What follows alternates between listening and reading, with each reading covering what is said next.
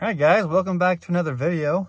I have been home for about a month, and obviously because from the last video I quit driving truck for as a company driver, so I've been in the process of switching over to owner operator, and I'm about to hit the road. I'm leaving Monday in like 6 days. Today's Tuesday, was it December 12th or something like that? I think the 11th or 12th, but I'll be heading out the 18th to go grab my trailer. So I'm just kind of finishing things up, buttoning things up. Right now I'm installing my ELD, then install my mount for my iPad and stuff like that. So I figured I'd just kind of like show you what's going on today, and yeah, I figured I'd just drop a video. It's been a while, so let me show you what I did real quick. Okay, so here we got the Motive ELD, and I mounted it right here on top of the dash. Jump out here real quick. I didn't have really a good spot to put it anywhere down below. I was thinking about putting it right here, but I didn't want to hit it with my knee, you know, and have it being a pain in the butt. There's nowhere to mount under here. So I just, you know, it sucks, but I got it mounted there. Routed all the way through. I had to put a little cable wire thing there. The material in their dash, like, it's hard to secure the 3M sticky stuff. So I had to, unfortunately, super glue that piece in. So I have that mounted right next to my other dash cam. And then I routed it up through and all the way over underneath the pillar. And then it's just long enough to reach right there. So it worked out perfect. So yeah, the Motive install is really easy. The cable, the Motive router, and then the dash cam, if you opt in for that option or not, it's up to you. They have, I think, a couple options for dash cams. But yeah, that's done.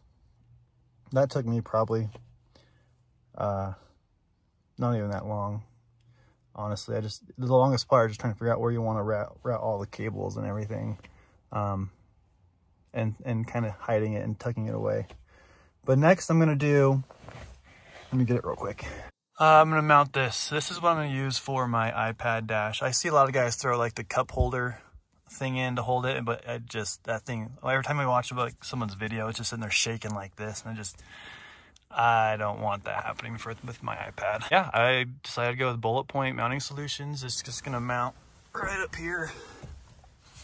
I already took out the little, I don't know where it went, the little pad thing that goes in there, and it just mounts here. Let's get it unboxed. I'll show you guys what it all looks like. Yeah, this is the bigger box was the tablet holder. So that's pretty cool. I think it's gonna work a lot better than comes with a bottle opener. Sweet. Can never not go wrong with a bottle opener. What's this? Oh, little decal. Nice, nice. I think that's everything in that box. So that's everything out of the tablet box. Tablet holder, warranty card, little decal, and the bottle opener. I wonder if they all have that in the box. Sure enough, I'm pretty sure every box is gonna have all that in there. So I have another warranty card, another decal, instructions, little Allen wrench with screws. What is this? Keychain? Yeah, it's a keychain. Oh, keychain, cool. Look, another little bottle opener. Comes with a screwdriver, so I gotta get my own out. Here's the base. Opted for the two, obviously for the phone and the tablet. All right, I didn't open every box for you, but basically every box came with a decal, warranty card, and a bullet bottle opener. The magnetic mount came with this decal, which is pretty cool. It's going to be a new little addition to up there. But here, this is the custom color I got with the arms. There's different color options, but my truck is obviously orange, so I grabbed some orange arms. So sweet, let's get it installed. All right, so super easy. All you do is you take the screws out, which are the OEM screws.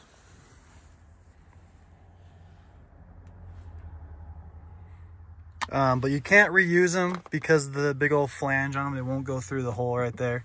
So you have two options of screws. You have the ones in this bag, and then you have the which is called optional screws actually right there, which I use because they're a little longer and a little bit of a wider flange to hold it more securely. So, and then it has like a sticky option.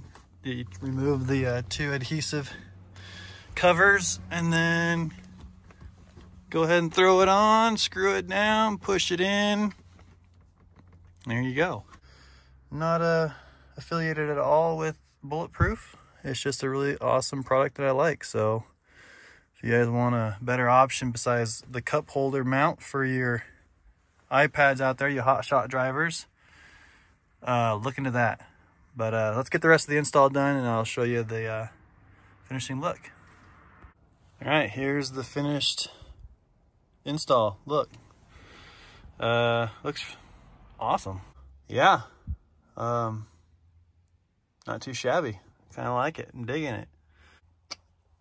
Second install already done for the day. Pretty quick. Motive VLD done. My iPad mount securement's done. There was one more thing I'm going to do today. I'm going to build my bed. So that's going to be fun. Okay, so got the back gutted out and the passenger seat. So basically, I got a fairly thin board over there. I'm trying to make it as light as possible. I don't want a heavy bed back here. So got a pretty thin board. I'll frame it out. And then what I'm thinking is a foot for legs here. And this is about 5.5 inches. So hopefully a foot and 8 inches right here. Because the way I look at it is I can cut more off, but I can't add. So I'm gonna do a foot and 8 inches. If it's too tall back here, I'll cut it down to 7.5. But yeah, so 3 feet by 5 feet, and then frame it out with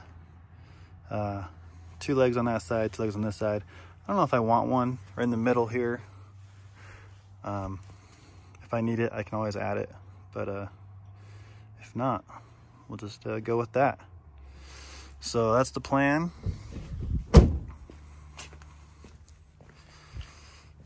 Got my 3 feet line measured out. Gonna go ahead and cut it. Get the legs measured out, cut. Alrighty, she's in. And you know what? For measuring one time and putting this all together, she's pretty level. I could have gone a little shorter on the back. I got a little bit of a slope, but it's not bad. It's not bad. Oh yeah, that looks good. Now I gotta go get the mattress, and I'm sure I gotta cut that down. So I'll get that cut, put in. But that's basically it for today. Sorry I didn't really show you guys how I the process and the steps. Recorded while I built it. I was just trying to kind of rush and get it done. But basically, got this cheap little, this was like 30 bucks at my local little hardware store. The quote unquote plywood sheets, not plywood, I forget what they call it. They gave me a 4x5. I had to cut it down to 3x5. I did 12 inches in the front for the 2 posts, and then I did 8 inches in the back for the 2 posts. And then I framed it out, 33 inches on this side, 33 inches on that side, 53, 53. And then I put one in the middle for a little bit more support. But turned out pretty good.